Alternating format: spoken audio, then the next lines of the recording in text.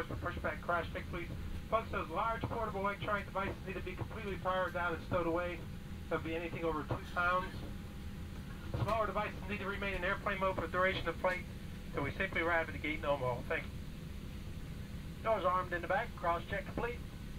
Okay, folks, we can have your attention for a few more moments. I'd like to point out the safety features of our Boeing 737-700 series aircraft. Fasten that seatbelt, slide the flat end into the buckle to release. Lift up on the buckle, your seatbelts are worn tight and low across the hips. And anytime you're seated, this aircraft is equipped with 6 emergency exits. 2 forward exit doors, 2 over-wing window exits, and 2 rear exit doors. Signs overhead, lights on the floor lead to exits. Safety information card is located in that seat back pocket in front of you. In the event of a water evacuation, use the life vest under your seat. Remove the vest only when told to do so. Pull the strap to open the container, remove the pouch, open the pouch, remove the vest. Place the vest over your head.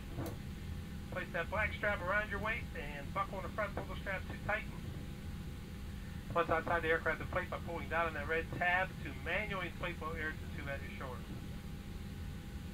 We are coming by now to check that your seatbelts are securely fastened. Seat backs and seat cables are in the full upright and locked position.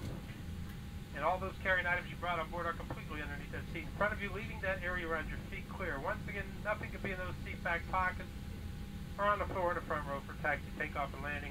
Folks, if you have a purse, backpack, anything of that nature, it cannot be on your lap.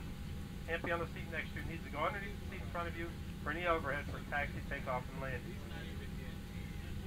Smoking is not allowed on board, including the lavatories. Federal law prohibits tampering with. The same will destroy any smoke detector in an aircraft lavatory. Federal aviation regulations require passenger compliance with lighted passenger information signs, posted placards, and crew member instructions regarding seatbelts and smoking. Also, the usage of those electronic cigarettes and vapors are not permitted on board our aircraft. If needed, 4 oxygen masks will drop the compartment overhead to activate the flow of oxygen. Pull down the mask until the plastic tubing is fully extended. Place that mask over your nose and mouth and breathe normally. Secure the mask with the elastic strap. Although oxygen will be flowing, the plastic bag may not inflate. Continue wearing a mask until otherwise notified by a crew member.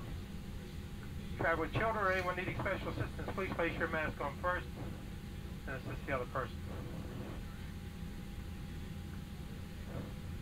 Thank you for your attention, folks. Please sit back, relax, and enjoy the actual flying time once airborne.